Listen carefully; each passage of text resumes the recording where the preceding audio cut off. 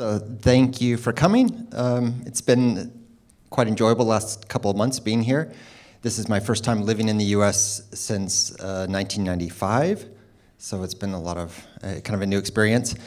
This film was shot entire, no, don't worry, it's all in English. It was shot in the US, but I brought my film crew over with me from Germany to shoot it.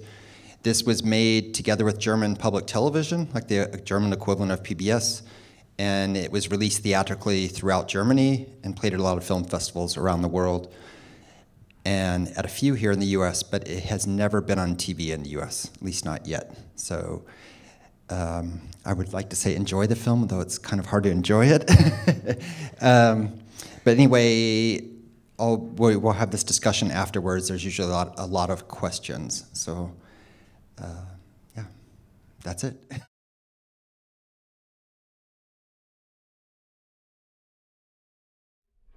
One week after my college graduation, my dad got in a car accident and lost his memory. For the past 16 years, Dad's amnesia has haunted my family. But we've never been able to talk about it until now.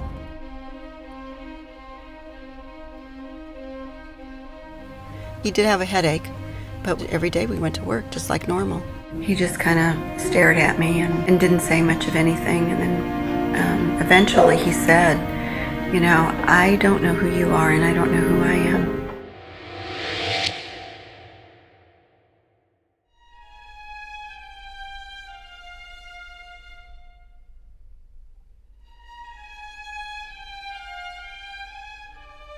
That was about 16 years ago, and he's never remembered anything. He just cried and cried because he knew something was wrong with him. And he said, is he ever going to come back, Mom? Is he ever going to come back? Is my daddy going to come back? Every doctor always said that there was, you know, if he really wanted to, he could get his memory back.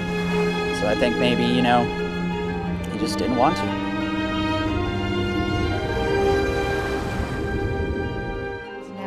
Anything. Nothing. Not a smell, not a sound, not a nothing. Or has he? Don't know. I didn't want to believe the man who'd raised me no longer existed. I've never seen anything. In fact, all the evidence that I've seen leads to the contrary. There was no physical damage. How could all of his memories of our life together vanish? Just like that. Richard, 3/15/91. I printed the whole alphabet today. It is my first time to do that after 5 weeks of lessons, 2 days each week. So what I can't figure out is how did he write this letter? I think the whole thing was nothing but an act. The whole thing never added up. People that tried to sit there and talk about it too much and think about it too much would try and figure out a way that it worked. There was some kind of stuff in the newspapers about that savings and loan he was working for was in some kind of trouble.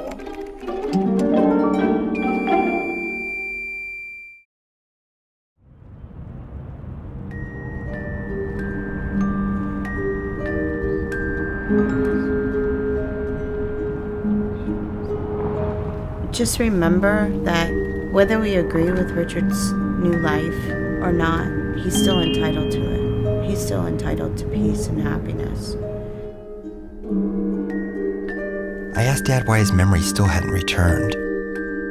He replied, I'm the new Richard now, not Dad, like you keep calling me.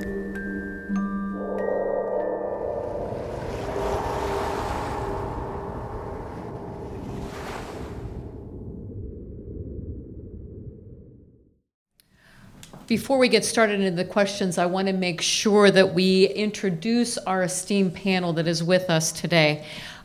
First of all, my name is Dr. Holly Hampe. I am the Program Director for the Health Service Administration in the School of Nursing and Health Sciences. And this has been a great project, working with Helena and Rick in a project that we went from with the School of Information Systems and Communication and the School of Nursing and Health Sciences, and brought together such a dynamic group here.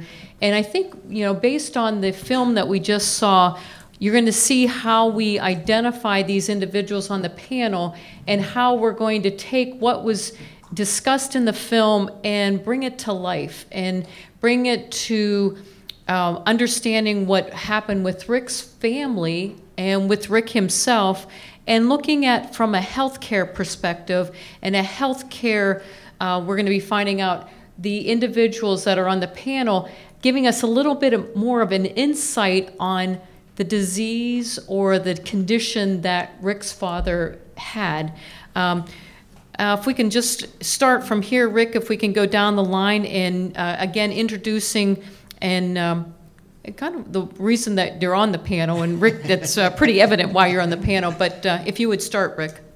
I don't think I need to say a whole lot because I was introduced at the beginning, but I was born and raised in California, as you more or less. We moved around a lot between California and Arizona and Kansas when I was little, but I was more or less in California, and I went to college in New York City, and then I moved to Europe. So I was actually starting a new life in Europe at the same time that my father was starting his new life as New Richard. We just didn't know about it because I was in the Soviet Union, and it was very difficult to communicate with the United States at that time.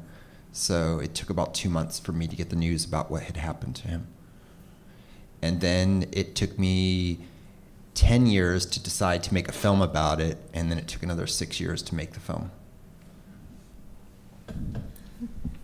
Janene? Thank you. Good evening. I'm Dr. Janene Szpak from the School of Nursing and Health Sciences. Clinically, I am a board-certified adult mental health nurse practitioner, psychiatric mental health nurse practitioner, and Dr. Hampe had talked to me about participating on this panel, which I'm very honored to be on this, and I'm grateful for the opportunity, and to shed some light on my experiences in working with patients that have this type of amnesia or a dissociative type presentation, and that's basically why I'm here tonight, to shed some light on just the prevalence, how often we see this, and just some of the different forms that it can take on, because amnesia really is a large topic. We could have a whole night lecture just on that alone, but I'll kind of give a synopsis tonight of the different types, and then to give you maybe a clearer picture and understanding of possibly what Rick's dad has experienced. My name's LuAnn Richardson, Dr. LuAnn Richardson. I'm also from the School of Nursing and Health Sciences, and I too practice as a nurse practitioner, both in family settings and psychiatric settings, and I am going to answer the question that Holly asked me to answer at a later time. My name is Christina Cregut. I am from the Washington Hospital of the Washington Health Systems. I'm one of the social workers there. And I was brought on board to be part of this panel to discuss some of the reactions, the interventions, and some of the supportive mechanisms that can be a part of this family situation. Thank you all very, very much for participating. Rick, I'm going to start with you as far as doing this film. I mean, how much pain you had to undergo in doing this. What was your reason for doing the film?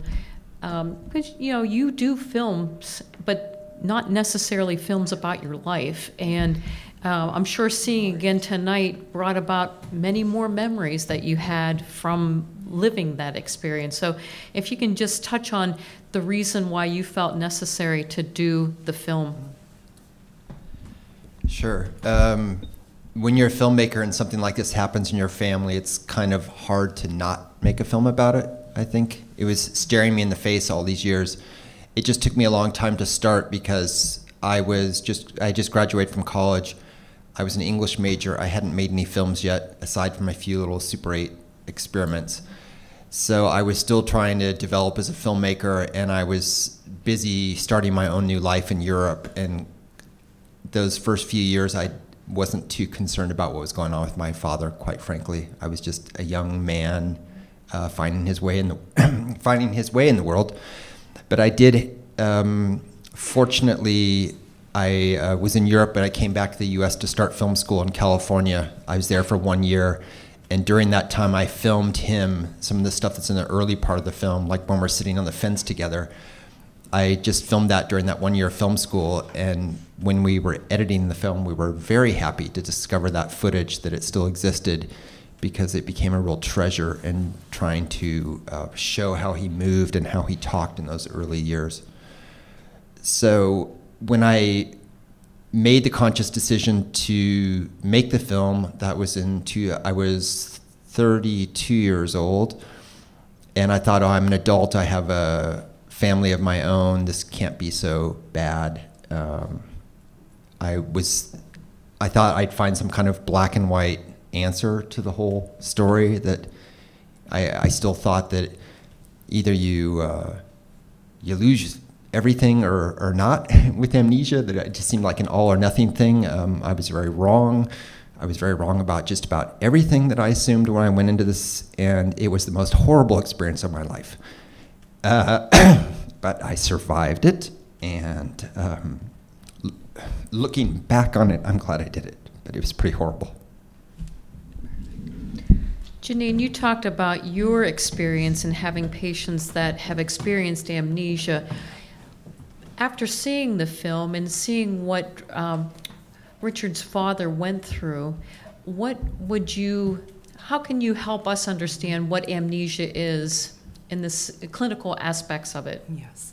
Thank you. I'd be glad to respond to that. First, I would like to say I respect you so much for your courage and your family's courage, because this had to be very, very difficult. And I just know that I didn't have the emotional investment in it, and I watched this multiple times before this evening, and I can honestly say that each time there was more impact on me in watching the nonverbals of your sisters, and just the inflection in the voice tone, and each time that it made me kind of go into that journey with the empathy of how painful this had to be. And I think your sister touched on it the most significant as far as making an impression on me, where she lost her best friend, and it would have been easier if there would have been possibly a passing or a death, because this was much harder. So I truly respect. That was his sister.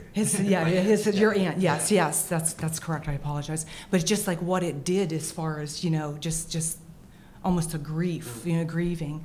So as far as with the different types of amnesia, if we talk about the general type of amnesia, which most people relate to having a head injury or some neurobiological cause. Obviously, there was nothing founded, there was nothing that showed, despite major tests. And so which makes us think of something much deeper. And if we look at a general type of amnesia, there's different types of amnesia, that if it's an infarct to the brain or some assault on the brain. And there's two types, and one basically is called retrograde, where the person loses the ability to recall any type of previously stored memories. And they may have bits and pieces of it, but many times it depends on the severity, of the brain injury, of what they can retrieve. Another type is called anterograde, which is really basically the inability to lay down new memory. And generally, from a pathophysiological standpoint, there's damage to the hippocampal structures of the brain where memories are formed. And that's where the research for that part of the brain damage is. If we go much deeper, however, and we go into what the doctors referred to as a dissociative amnesia, or other verbiage that you'll hear, is psychogenic amnesia or functional amnesia, largely speaking to the same type of amnesia. It's very rare. It is probably underdetected. I can tell you, however, that in all the years of practicing, I have seen this on rare occasion. The patients that I have dealt with, it's generally always rooted in some type of level of trauma. If we talk epidemiology, it's small as far as the prevalence. In a 12-month period, we have 1.8% prevalence, 1% in men and 2.6% in women as far as when you see this. And with a psychogenic type of amnesia, it is rooted in some type of trauma or stressful experience. It could be a multitude of reasons, from everything to physical abuse, sexual abuse, rape, combat, tremendous internal conflict. And as I watched your film, Rick, I tried to kind of align where maybe some of this was coming from, and just from what I've seen in practice. Sometimes a person can go into this type of amnesia or an amnestic syndrome related to guilt-ridden impulses or actions. Apparently, it can even be very deep, unresolved internal conflict, criminal behaviors, financial stressors, which, you know, as things came out, there was just more and more that, you know, you could see that possibly your dad had something going on. And again, it's characterized by anything lacking of any type of brain damage or any known neurobiological cause. It is also commonly called repressed memory syndrome. And there's different types of psychogenic amnesia to include a global amnesia. With a global amnesia, you will see movement from geographical place to geographical place, referred to as a fugue. And the person will have a very sudden loss of identity many times, accompanied by severe stress and or even a depression, periods of wandering and confusion and changes in mental status and alterations. It's very rare, and all of this is very rare. And generally, the person will not remember the movement or even shifting from state to state. And another type of amnesia is called situation-specific amnesia, which is a type of amnesia that occurs after a very seriously stressful event. Many times when I have seen this, particularly, it's been with someone who has suffered from post-traumatic stress disorder or PTSD. And what you basically see that it's, again, more common among veterans, people who have been assaulted in some way or have some deep-rooted conflict that has not been resolved in any way, and repression over time and over time. And the onset of a dissociative amnesia is very sudden. Where it comes to the surface. So there were some correlations too in this the way this story portrayed. If we think back to some of the early frameworks of psychology and psychiatry, and we take offshoots from Freudian psychology and neo-Freudian psychology, psychogenic amnesia is really an act of self-preservation, and it was very interesting because your brother Justin really kind of in a layman type language kind of alluded to some of this, that you know, the person is just so overwhelmed and to the point that their brain goes into this mode of having to make the decision, do I just kind of dissociate and remove myself from reality, or do I take on what could be an extremely overwhelming anxiety experience and or even contemplation of suicide? And the brain kind of makes the decision on itself. So something that is very unpleasant, unwanted, or even psychologically dangerous, as far as the memory formation, they repress them. And what happens is the brain naturally blocks it from the conscious state. So what happens is, in essence, there's a subconscious self-censorship, if you will, and the person themselves remains in the conscious world, but everything in their functioning becomes very subconscious and blocking it down. Now, in a normal brain in processing neurologically, what is called normal autobiographical memory, which we all do in our own identity and our own memories, it's blocked. But what happens is once the body goes out of a homeostatic or balanced state and becomes imbalanced, we have an ongoing thing of the stress hormones in our body, which are glucocorticoids, mineralocorticoids, and what they basically do, they really have a large impact on how we process memory. Particularly, we could do a neurobio lesson tonight, but we would kind of have to journey into the limbic regions of the brain. And what happens is, it's like that's kind of where we repeat memories, we put emotion to them, we put sensory information to them, and the more stress there is, this memory formation is blocked and recall is not available in the way memories are consolidated. So what happens in a lot of people with dissociative amnesia is that then generally it's maybe months, maybe days, months. Rarely is it to the point of decades, which I know your family has encountered. But with some people, and there was actually, someone alluded to this too, maybe something, a sensory or a memory or a smell or something will bring it back. And that is sometimes when it happens through a sensory mechanism, that there's some other identifier that'll kind of bring the person back to reality. And I know we're going to have another one of our panel members is going to talk about some of the therapies, but therapy, hypnosis and stuff like that, absolutely, we have seen some people to come back to a conscious state with this. Those who do have a psychogenic amnesia tend to lose their own biographical or episodic memories, sometimes to the extent of not even knowing their names or addresses or their children's names, particularly, you know, that had led up to the early trigger of the trauma or the stressor.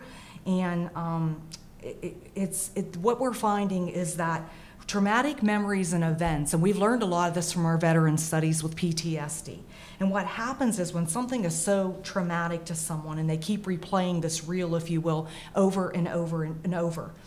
If you don't have a disorder like this, you have a traumatic experience, but your brain, if you function normally and process it and move forward, it kind of stores it, if you will, if you think of like filing cabinets in the brain, and it puts it in a past memory.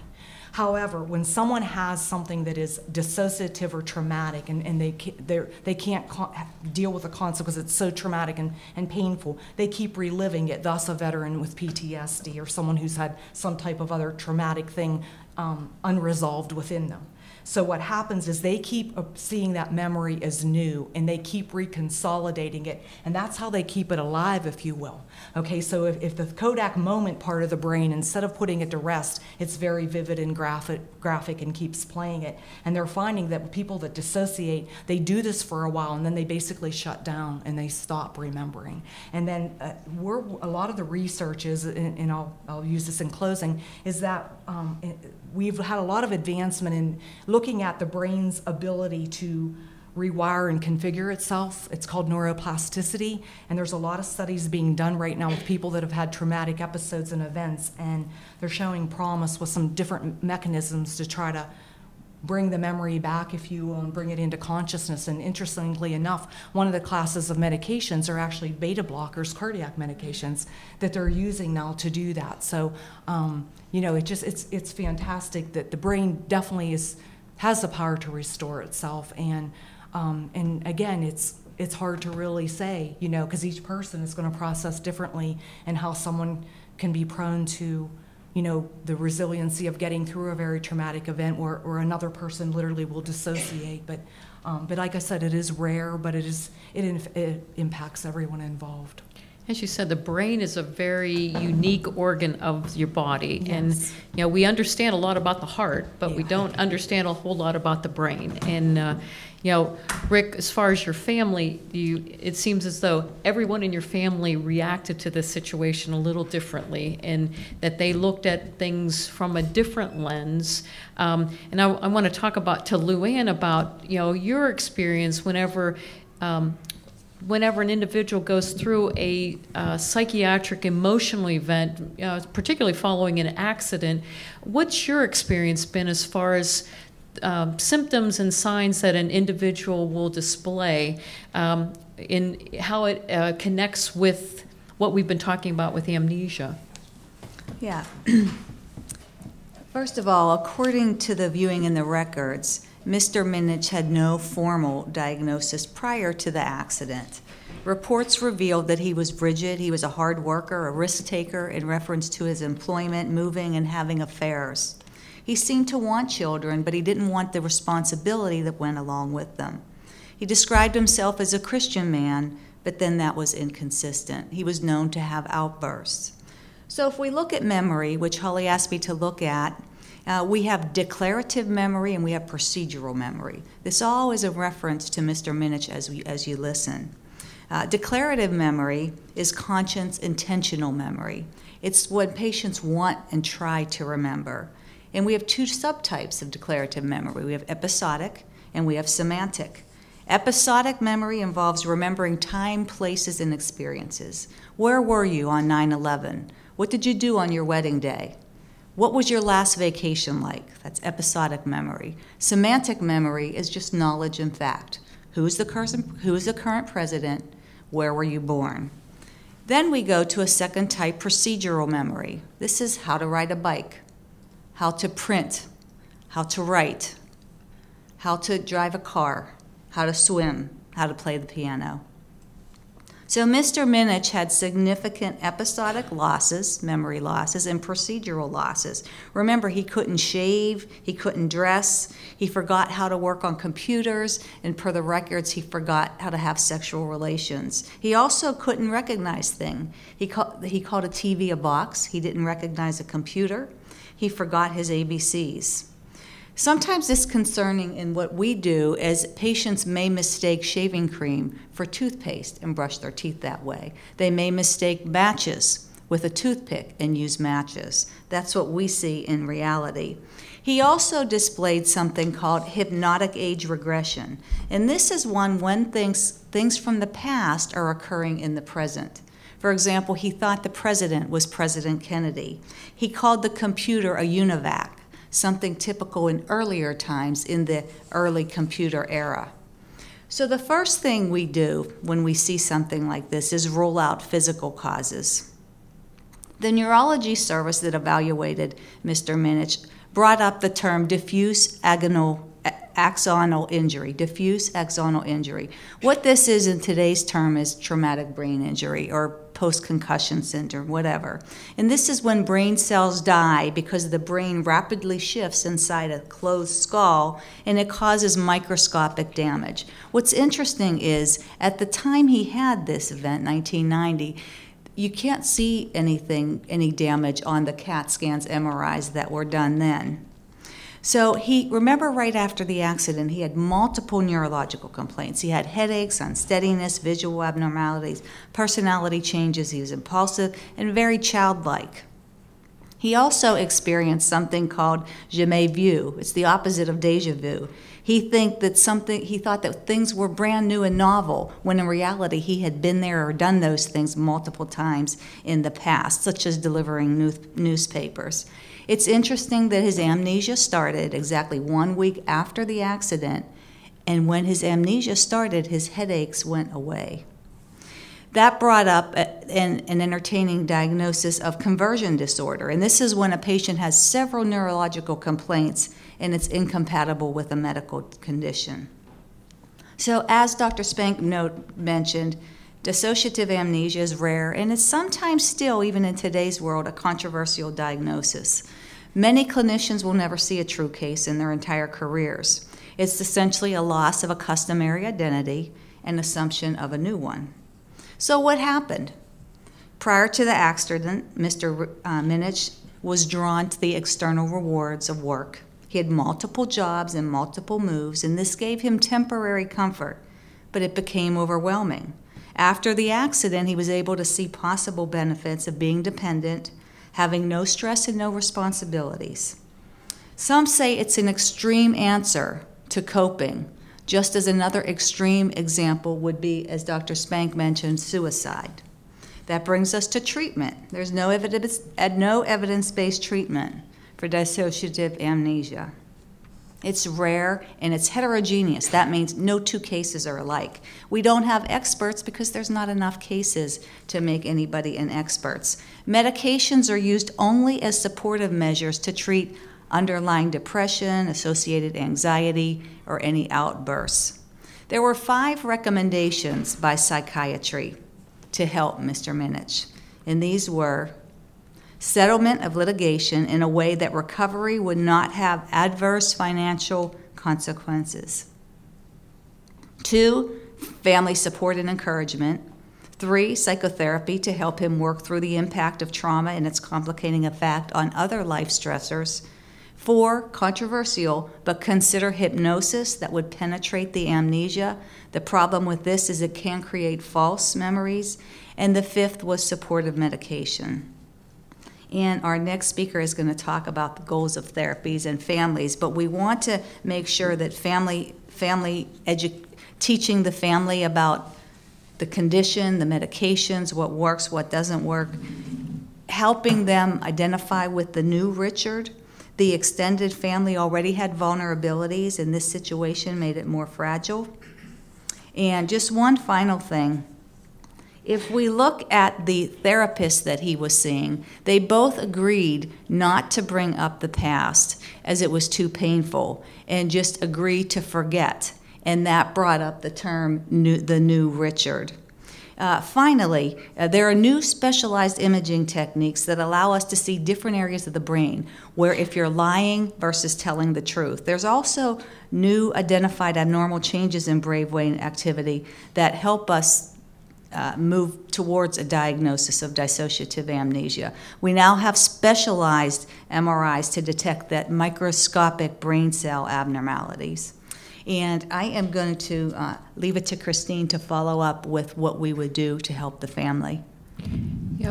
LuAnn, thank you very much. And as we've talked throughout this evening, you and your family members, your mother, your stepmother, your twin sisters, your stepbrother, your uncles, they all were part of this, and each one of them seemed to see it differently and react differently. Your stepbrother was very, very angry.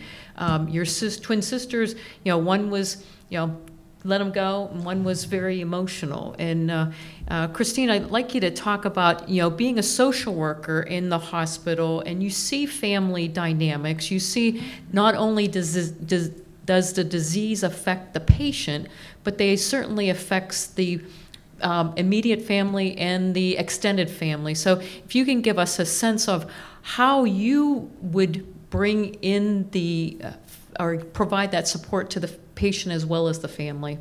Sure. So when we witness or experience a traumatic event or an accident, we are all affected mentally and emotionally. Whether we're personally involved with the accident, if we have a friend or a family member that has been injured, or a rescue worker, or even a healthcare professional. Even if we learn the events through the media, we are all experiencing some sort of response, emotionally or physically, a reaction. The emotional reaction that each person has is a normal part of the healing process, and each of us will react differently. Some reactions experienced may include, you can be numb, have the inability to express any of your feelings, sadness or crying, reoccurring memories or flashbacks, as well as dreams about the event that just occurred. The social withdrawal, you could be isolated. The mood changes, which can be nervousness, anxiety, irritability, the outbursts of anger, troubled concentrations, difficulty sleeping. Physical symptoms also can include fatigue, the lack of energy, aches and pains. Changing in eating habits, you'll also see that some have consumed drugs and alcohol, and that's what we had seen a little bit in the movie that we had just witnessed, and the inability to work or even function. After a crash, though, you may experience some of these different emotions as well. Worrying too much about how you're going to manage things, feeling hopeless or helpless, worrying or even sometimes panicking when you have to leave your house, feeling traumatized or having bad memories again of the accident. So all of these feelings are a part of the normal grieving and recovering from these types of events. Also symptoms of situational or depression, continued symptoms of alcohol use or drug use, the inability to function daily, or desire to no longer live are all heightened reactions to abnormal situations that require more intervention, which I'll discuss in a little bit.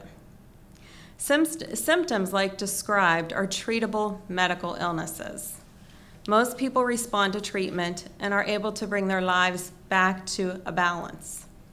The healthiest thing you can do for yourself or a loved one is to be alert to the changes in your moods or your feelings. We know from a variety of studies that the chemistry in the brain changes in response to any traumatic event. We know that seeking assistance from healthcare providers after experiencing an event, trauma, or an accident is a reasonable response to any of these issues. The after effects of a type of experience is not something you can just pull out of or shake it off, snap out of it, things like that. The best response is generally three things: medical intervention, psychotherapy, and peer support. So I'm going to talk a little bit about some interventions a patient or a family may need. Time. The first thing is time. Just allow yourself time to process what is going on, all the rushing of emotions, so that you can recover. Talking to friends or family or even church members, those who you trust the most. Support groups. Keeping your daily routines. And don't use drug or alcohol as a coping mechanism. Avoid major life decisions when you are under a lot of stress and you're not thinking clearly.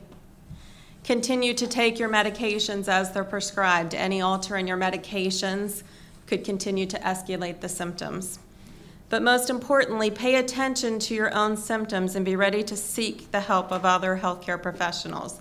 That includes psychologists or psychiatrists, social workers or counselors.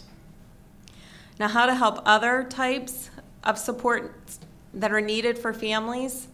Be on the lookout for signs and symptoms. Listen and allow them to express their feelings and their reactions. Respect the fact that everyone responds differently. Seek ways to support them that works for them, including find ways to talk with them. That sometimes is the hardest thing, is how do you respond to someone that's in a situation? You have to come to ways to respond to them. Give support, and again, this goes back to understanding patients and encouragement. Reassurance that they are safe. So very important for any age, but particularly important for children. You can reassure them as the adult that you are working hard to take care of them and to protect them.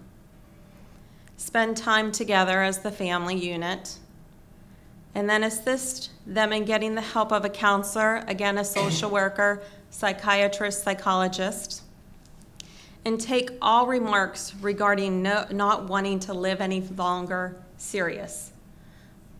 Lastly, I want to repeat that the best response generally is medical intervention, therapeutic assistance, peer support, be it of the psychiatrist, psychologist, social worker, general practitioner.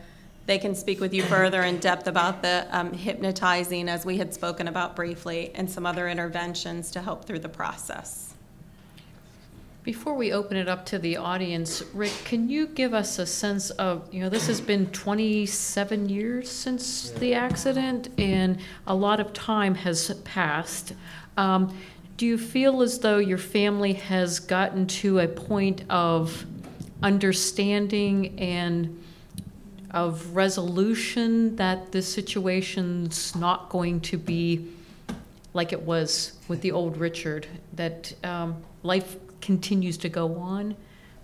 Can you just give us is there any difference with your father at this time? Is there any contact that you have with him? Okay. Yeah. Sure. So this was in 1990 that this whole thing started, and the film was finished in 2008. So I did my math wrong before. I was 42 when I started the film, not 32. No, I don't know, something like I was in my 40s. I'm still in my 40s. Anyway,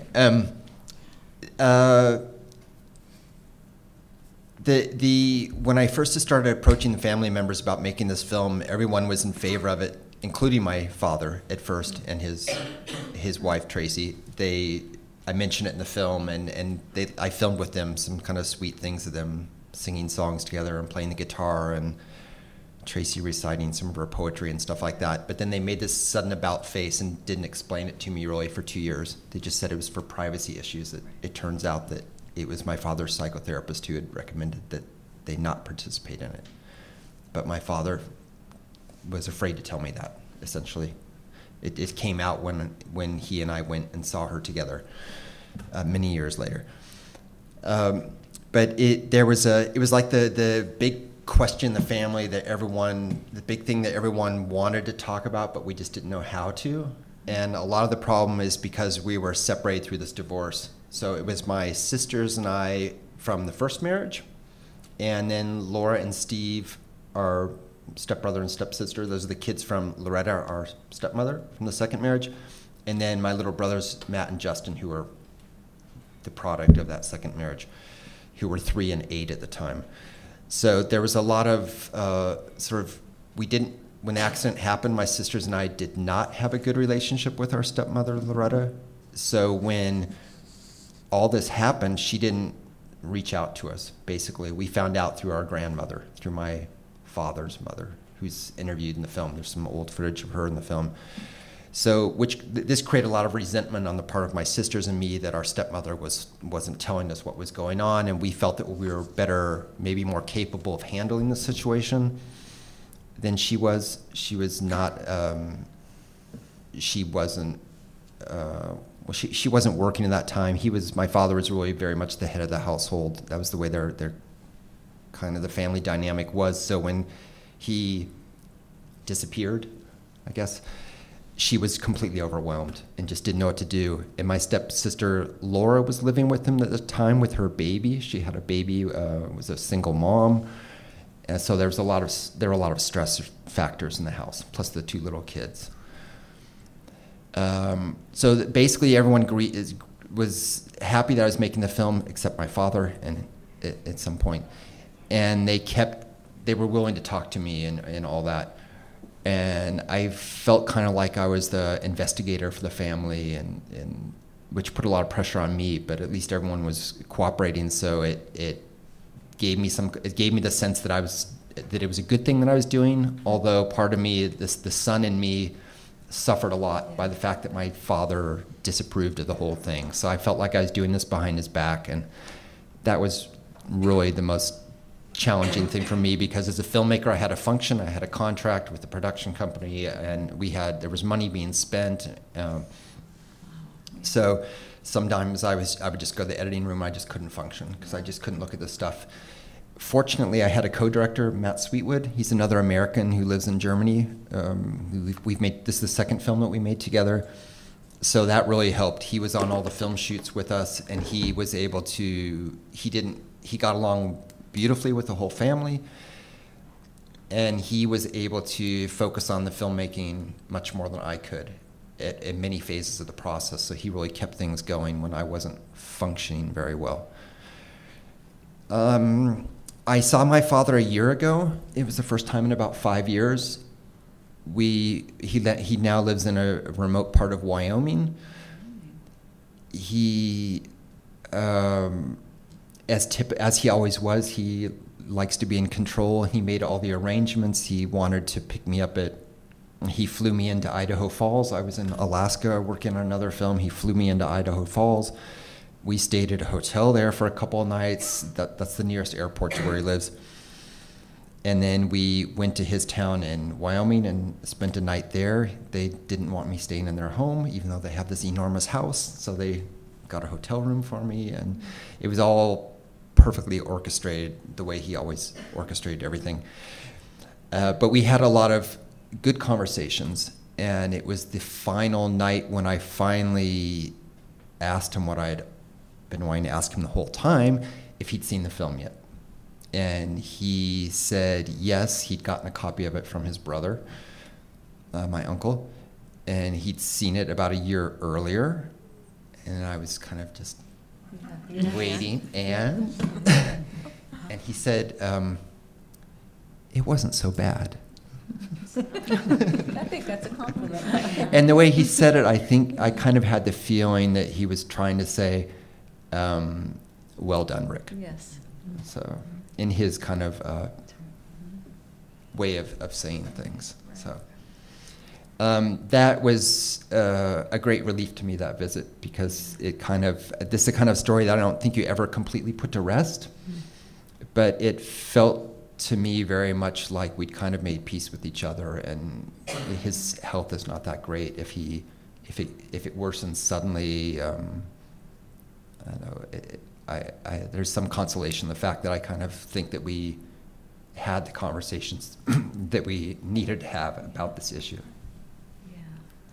So, I want to open it up to the audience to ask any questions that you have of Rick or the other panelists as far as the content of the film or the information that we had in the panel. Does anybody have a question? Gary. I had a sense of your father using escapism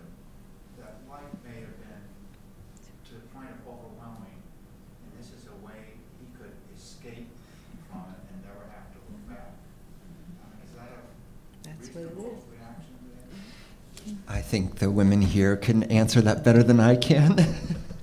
That's the definition of dissociative. Most of the time, folks will, when they have that fugue, they'll move 600 miles away and assume a complete identity. But the people that looked at Mr. Minnich thought that he liked dependency too much, and he would not fit that model that would move away and assume a complete identity. You know how he liked control of things. That was his way of controlling the situation. Anybody else? I agree with that. The more we learned while investigating this film, especially the documents that my stepsister Laura found, where you see the scene where we're looking through that stuff, when we finally saw these medical records at last, it raised a lot of questions, new questions, but it also gave us a few answers to what was really going on. The language is difficult for us to understand, but we, I kind of think he pulled the wool over our eyes in a lot of ways as a family. But we didn't get what you were talking about the kinds of treatments, what the family needs and stuff. We basically didn't get any of that. Yeah. And I think that was partly because of the communication problems within the family, this divided family. Partly because my sisters and I was living in Europe, my sisters were in their mid-20s, they were starting their careers and stuff. He was far away, my sisters were in Los Angeles, he was up in Northern California. It became difficult just on many types of levels. And there was, there's this sense of not knowing who to turn to. And when it becomes evident there's a mental health issue, it becomes more difficult just because of the social taboos involved. So. Question. I just want, Rick, he moved so much. What was that last move to Wyoming for? Like, he had so many moves.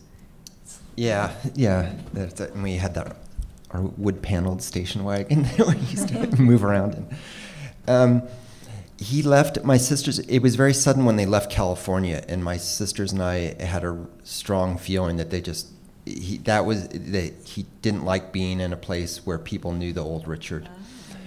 And when they moved to to Oregon, where they lived when we shot the film, they were able to leave all that behind. But his past did creep back in when indirectly when I came to town, or when my uncle moved up there. Yeah. And I think at some point they really wanted to get away from all that, so they moved to Wyoming 3 years ago. How old is he now? He was born in 1944, so was that 73? No. He had his whole health issues were complicated by the fact that he had a massive heart attack and had a quadruple bypass operation, and I was not around. He didn't want any of us around at that time, but one of my sisters, who was the one who was on the best terms with him at that time, did visit him in the hospital, and there were a lot of complications with problems with his brainstem, some things back here that during the whole thing he was constantly screaming for ice packs, and the nurses just thought he was crazy. You know, what's going on with this guy? And I don't know. I can't explain it. Yeah. At some point, I stopped trying to understand it and decided for myself that if he had such a deep need for something like this to happen, then it's just totally out of our control. It's not necessarily a reflection that we were a bad family or stressing him out or something. It was really something that was deep down inside him. And I think he had a lot of childhood trauma too. There's a whole part of the film that we cut together that we ended up taking out that was more about his childhood, and that they moved around a lot. His father was a minister, a church minister, but not very successful, so they got sent from parish to parish, moved around a lot. They were extremely poor, and he was really traumatized by that and had a very he dropped out of college, he and my mom, after their first year because my mom got pregnant with my sisters. And then this all happened at the point when my sisters and I were just getting our college educations, and he was kind of resentful. It was a thing that was weird between our mother and father, that our mother was very proud of us, that we were moving on, and he was kind of like, we were getting what he never got. Question? Yeah. Did you have a question? Well, first off, I think it's really amazing film, very memorable, and thanks to the panel and fascinating project and presentation around. I was wondering, one of the questions Rick was, I could ask questions all night. But one of the That's for you. You can take me out for a drink afterwards. the people who were skeptical within the family, they've presumably seen the film now. Has their attitude changed radically? Are they accepting of the diagnosis that's been presented, although that's an exact science by any means? They are quite accepting of it. It was hard to process it all. We never all got together and watched it all at once. We had a screening in Los Angeles where that side of the family was there, my sisters and another brother of mine who's from my mother, not the other side of the family. It's complicated. There were 10 of us. Now there's 9 of us left from all the different marriages. My father had 5 kids. So then I was up in Davis in Northern California for a screening with that side of the family, with my stepmother and my stepsister and my brothers, my half-brothers on that side. Justin, who you see at the end of the film. We take that trip together. They were really relieved to watch it, actually. And my stepmother felt really good about it, that she, it gave her some kind of answers. Mm-hmm. She felt very alone and overwhelmed, and she lost her husband, her marriage fell apart. She's never really recovered. She's never remarried. She doesn't even date. She just, she still lives in Northern California. She lived with her daughter for a while. She really, it really hit her hard. Carrie, did you have another question? To the medical people meeting, does it have to be triggered by a traumatic situation like this accident, which the accident seemed to be minimal, but I mean, is that a triggering, it has to be a triggering factor? The most common trigger for dissociative amnesia is during war times or a natural disaster. Those are the 2 times that it most frequently occurs. And even in those cases, it's still rare. Yes.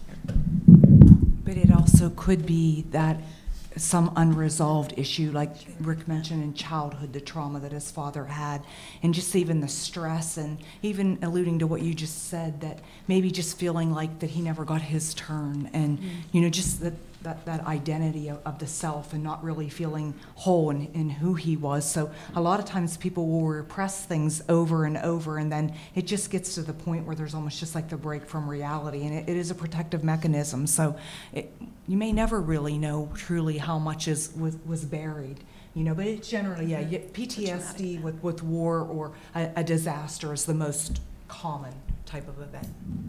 When I was reading over everything, he liked change. He changed jobs, he changed locations, he changed wives. Maybe why not change identity? Just part of his mindset. There is something happy I would like to report in all this. My brother Justin is doing very well. Oh. He kicked his heroin addiction after 10 years through. First he was on methadone, and then he got weeded down on that, and he did finally get over it a couple years ago. That's wonderful. He still smokes pot, but I think that's pretty harmless. And he was a fabulous chef. He actually went to culinary school in San Francisco, which he partially financed by selling drugs. Also, while we were making the film, it was I don't even want to talk about some of the situations we got in that we left out of the film. But he is now running his own restaurant in San Francisco. It's and he's very happy about the film. I was watching him cook. He was doing pretty Yeah, good. he was. We have another question up here. So with dissociative amnesia, you said sometimes there will be a stimulus that will recall those memories. So does that become a personal choice not to accept those memories, or is that still the brain's protective mechanism to avoid those memories? I'm sorry, I didn't. If it's a protective mechanism to yes. avoid the memories as opposed to... Exactly, as opposed to dealing with them and keeping them kind of at bay, because to feel them is going to be way too painful, and could just allude to like opening the whole Pandora's box of memories, and then just really kind of like almost an anxiety response where it's overwhelming. And like I said, people have been traumatized. It's very common that they do think about suicide or even possibly carry it out and then complete it. But yeah, it's a protective mechanism. Nadine. Oops. Well, then I'll go. Well, first of all, again, thank you to all of you. I mean, as the Associate Dean for the School of Nursing and Health Sciences, I'm busting with pride for 3 of my esteemed faculty members here. And many thanks to Helena for this collaborative effort. Okay, so I guess what I would like to ask is more along the lines of dissociative identity disorder. So Very moving away different. from the amnesia component. And I think for those of us who might know of that as multiple personality disorder, what I found interesting were that there was the component in the video, Rick, where your father took on the childlike personality. He liked coloring and playing with, you know, the 6-year-old sibling or at that particular time. So I guess what I wanted to ask you first, was there a time where you or your family thought there was more than one new Richard? Were you seeing signs that there possibly were multiple personalities dissociating? And I think I would pose that same question maybe to Janene and LuAnn. Having watched it several times now, did you find maybe some clinical presentations that made you think he dissociated more than just into the new Richard?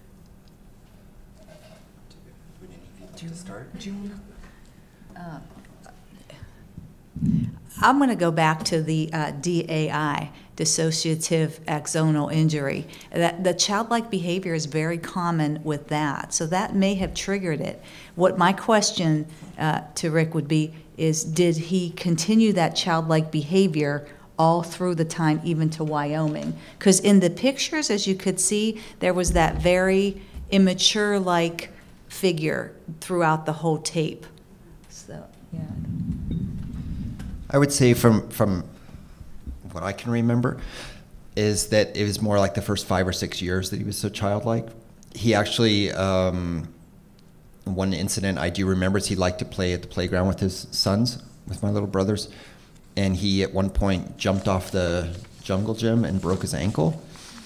And the doctor said to him, Richard, don't write any checks that your body can't cash. That kind of stuck with me because he really felt childlike and didn't realize that he was a middle-aged man and couldn't do all the things that his little sons could do. At the same time, there were moments, this is what really threw all of us off in the family, there were moments, I wouldn't say that multiple personalities seemed to be showing through, it was more like the old Richard seemed to be showing through. It's like if a situation arose that required some kind of adult responsibility, he would quickly play the child card and kind of get out of it. And it's kind of like he would be an adult when he wanted to, but he'd kind of disappear. I think my stepmother Loretta sells it pretty well in this one interview when she's sitting in the kitchen. She says she felt like he was there, and it's like the old Richard, and then it's like the shades went down, and he'd go back to being the new Richard, and that was a sensation that all of us felt. that's what made us feel like something's not right here. He's faking it or something. And I mean, that's why I get asked all the time. You know, do you think it's real? Do you think he's faking it or something? And I think that's maybe not the right question to ask. It's at some point I just quit thinking of it in terms of, is this real or not? Because it seems, from what I understand and listening to your experiences too, I think there's quite a pretty big gray zone that I have actually learned to embrace, because I think it's what makes us human beings so fantastic, is that we are pretty difficult to figure out, and we can't be reduced to algorithms or something like that. I just want to add, he mentioned in the medical, when he was interviewed from the multiple medical people, he thought he was between 8 and 12 years of age. So that was interesting. Like, if I have to ask one question during my hour-long interview about childhood, I'll always say, tell me what life was like when you were about 12, because that's where we kind of go when we need a concise history of everything, and what made you feel safe and who made the rules. Because did you get that thing? Yeah. Like, something's happened in there. He did stay with his extended family without his mom and dad for about a 2-month period, and he did not like that. I wondered, like, did anything go on there, or like, I just want to add a couple of things just to maybe just food for thought. As far as your question about dissociative identity disorder, formerly known as multiple personalities, generally for diagnostic, which it's so, you know, it was just so... It's not like split. It's not likely. It's very split. There was even consideration to not include it in the DSM-5, which in 2013 when they redid it after 14 years, but then it was included. But categorically, there has to be at least 2 to 8 personalities that emerge, and they can be different sexes, different ages, different voice intonation, you know, when they come out. And like I said, it's extremely rare. I can tell you that in 25 years, I've probably only seen it for real one time, and a second time questionable. But basically, the person that has this will even know when the dissociation. The person that I treated actually could name their personalities. They were all given names, and it was a female, and but she would have male and female personalities of different ages and different, even one was a baby, and she would speak in a baby voice. But it was really, really clear cut when the dissociation was occurring, and almost a fixed glaze would come over the person's face, the pupils, and you could just almost trance-like, and she would literally go into a completely different dialect. And one of them was even a foreign language. So it was really, really like, whoa, like what is going on? More so than just kind of staying maybe in a childlike state. Now, I'm not saying, because the brain, as we said, is a very impressive thing. The other thing, when we talked about how he would kind of go back and forth with their stepmom from the old Richard to the new Richard, there really is yet another form of amnesia. Again, these are all rare, but it's called like a transient global type of amnesia. And the latest research and study right now that's being done is looking at the blood vessels, because it does kind of come and go. And you will see kind of going back to more of a normal function or normal personality again, and then it fluxes again very rapidly. So, and like even what in the reports about when he was describing the pain, so it makes you really wonder if something from a vascular and vessel type standpoint that for whatever reason didn't, it's hard to really say. This is so complex. But I just really wonder from hearing if that in any way has anything to do with this. That's really interesting to me, because some things did show up. He did suffer from high blood pressure his entire adult life and high cholesterol levels. And I remember when I was a kid that, you know, he would eat these fake eggs, like egg beaters, they're called. I don't know if they're still around, or things like that. And I had a screening in Germany several years ago that was a meeting of neuropsychologists. And there was an environmental doctor there. I don't know, what would you call someone? What are they called in English? I don't know. He asked me a lot of questions about my father's, like where my father lived concretely. And I said, you know, he worked on farms in Kansas when he was growing up and stuff. And he says, you know, he might have been exposed to a lot of pesticides, or there's all these kinds of things. And this doctor explained to me that there's like a toxic buildup in your body. And sometimes in one of these medical reports, I believe, the one doctor wrote about it, like the glass, it's like your glass is filling up with all these stressors and factors, and at some point it takes a little incident, like you say, often a wartime situation or an environmental disaster or something like that, that makes it spill over. And in this case, I think it was this car accident and the whiplash that he suffered. We have one more question. Well, I wanted to thank you, Rick, for showing and for making a showing and sharing with us. It's fantastic, and I can't even imagine going through that. How it must have been putting yourself through the process of investigating this and turning it into.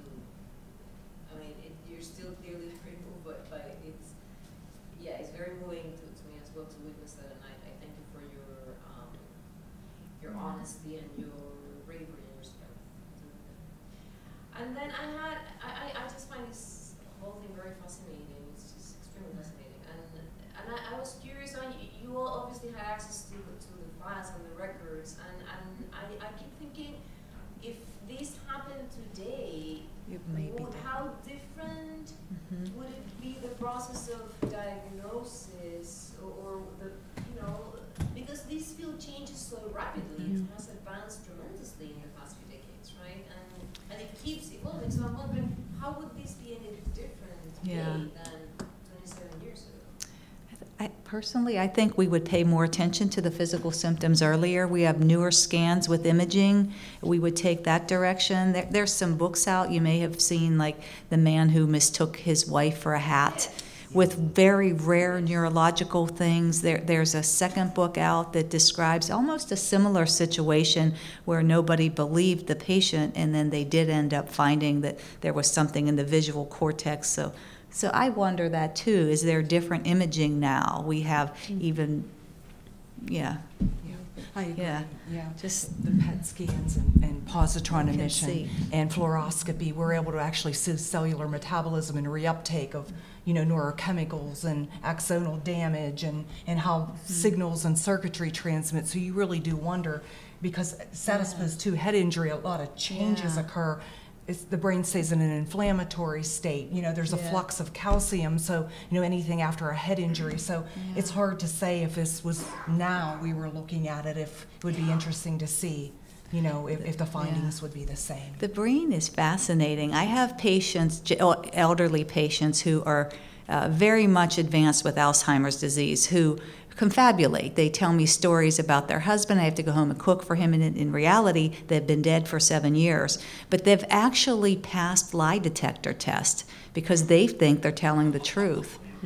So I mean, it's fascinating with imaging and what and we're the status learning. of mental illness today too, and it's not like a taboo it was maybe 27 years ago, that people are more open that these things actually do occur and that people aren't making it up, and they're it's a disease, it's not an act. Yes. But I want to thank this panel for a great discussion.